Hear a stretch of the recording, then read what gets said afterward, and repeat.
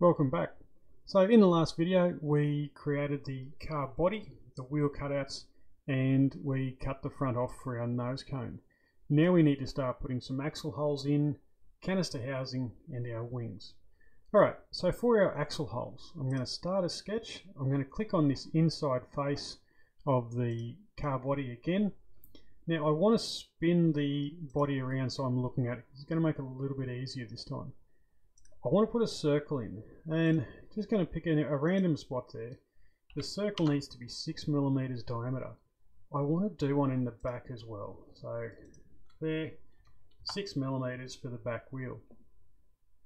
Okay, let's get some dimensions. So again, using my D key, I want to go from the bottom of the car to the center. Oops, sorry. I want to go from the bottom of the car to the center of the wheel axle hole. And we're going to make this 12 millimeters. Going to do the same for the back one. Center of the wheel to the bottom of the car, 12 millimeters. And we want to go from the front edge of what would be our side pod to the center of that axle hole. We need to make 32 millimeters. Now that's going to make sure that we've got our 15 millimeter gap plus our 17, give or take 17 millimeters for the radius of the car tire. The back wheel, click on there, come to the back, and this dimension is going to be 20 millimeters, so it'll put it just straight in the middle of that little cutout. Alright, once we've got that done, we're going to finish our sketch, come back to our isometric view. We're going to do an extrusion. We're removing. I want to select the hole in the back one, click OK, and now if we look through, we've got a couple of holes in the side of our car. Again, in the features, rename this, and that's going to be called axle holes. Right, next major feature, we want the canister housing to be put in. So sketch. Now I'm going to click on my right hand plane here, because my right hand plane should cut through or be right beside where the middle of my car is going to be. So doing a sketch here, I'm going to put a line above my car, and I'm going to come in 52 millimeters, which is the depth of the canister housing. Now we need to dimension this first. So again, using my D key, from that line to the bottom of the car, I know that the center of the canister hole to the bottom of the balsa block is 29 millimeters, if you remember from our balsa block tutorial. Okay. So I've got a dimension there, that's locked in place. Now I can give it a bit of shape. I'm going to bring a line up. Now I want this line to be 13 millimeters high. I'm going to come down till it's in line with this 52 millimeters. There we go. I'm going to put a bit of a nose cone on the front and come back. Now you're going to say, but that's not a canister housing. We're going to do what's called a revolved extrusion. So we're doing a cross section of a circular object. Now I'll show you this. So I'm going to come up here, going to hit revolve. This is the region I want to resolve, and I need to tell the program which axis or what I want this revolution to center around. I'm going to click on that first line we drew. Now, just got to make sure we're only doing half. So click on one direction. The angle is going to be 180 degrees, and we want it to come on the same side we're sketching. So now we have half of a canister. Again, come over, rename it canister housing. One more feature to put on this car, and that's the wings. So I want to do a sketch. Now I'm going to have the wings come all the way out to the side of my car. So I'm going to click on the side face of the side pod to create my sketch. Come around to the right hand side. Now I want the wings to line up with the top of the canister housing and the bottom of the car.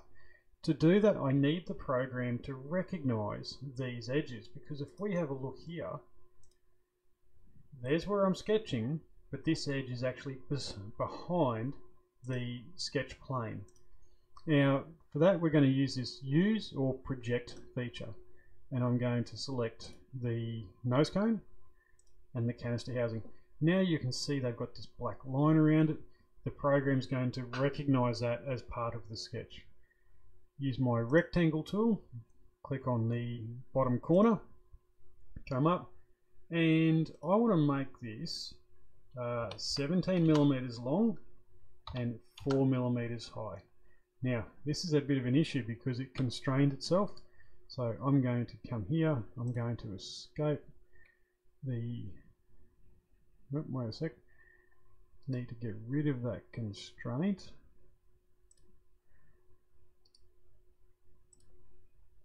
There we go. So now I've got that line 4 millimeters. Ignore that, that's fine. Come to the back corner, sketch, and again I'm going to go 17 millimeters and 4 millimeters. Hit OK. Come around, extrude them, selecting the front wing profile, the rear wing profile. Now they're going the wrong way, so I'm going to turn that around to opposite direction. But to make sure it doesn't go too far, instead of setting a distance, I'm going to change this to go up to next. So it's going to extrude it until it hits the next feature. In this case, the canister housing and the front of the car, and that looks fantastic. So now we've got half the car finished. Almost. I'm just going to hide these axis planes. I'm going to rename this as wings. And I want to do just a little bit of tidying up on my sketch. Now, when we machine, we're using a 6mm ball nose cutter, which means it's got a radius on the end. I need to add a 3mm radius to all of the internal features where that cutter wouldn't go into. So I'm going to select fillet. I'm going to change my radius to 3mm and select anywhere that's an internal corner. So there's one there. One at the back of the wing. Might as well do this part here while I'm there. Spin it around. That's an internal corner. There's one here, one there, and there's one more up underneath the wing. I just want to get in there. So these are all the internal fillets, almost all of them.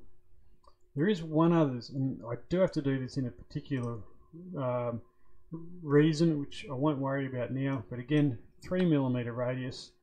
And I've got to do around the bottom of the canister housing. So let's rename these. I'm going to rename this 3mm internal fillet. So I'm just going to call it int fillet. And this one here, 3mm canister fillet. There we go. So that's ready for machining. I want to make it look a little bit nice. So I'm going to put a small fillet around all the outside areas. I'm going to change this to 1.5, and pretty much anywhere on the outside of the car, I'm just going to put a fillet on there. And this is really just to make it look nice. It doesn't really change anything. And it's having issues now. I need to get, is one of these, it's not liking. There we go, that's the one. You'll notice if it doesn't like it, all of a sudden all of the fillets will disappear. There, in here. Now I've got to be careful there. No, that's not going to work. So I'll have to come back and select all of them. Spin the car around. See if we've got everything from the back. No, I've missed some here. So we'll come back in at them. Let's put one down the bottom edge. And I'll smooth that one out. Have a look underneath. Yep, that looks fantastic. So finish that. Spin the car back around. Again, I want to rename this. So rename. This is a 1.5mm external fillet. That's on all the external corners. And we have one more thing to do. We need to mirror the car to, well, make it a whole car. So let's bring our right work plane back for now. I'm going to select the mirror function. We're going to mirror the entire body. The mirror plane, we're going to use our right workspace. Click OK, and now, just hide that, we have a car body. So there's a very, very simple cadet car, fully compliant with the regulations, so long as you get your manufacturing right. But a great basis just to learn how to do the simple functions and naming features is very important within Onshape. Alright guys, good luck creating that, and I'll catch you in the next video.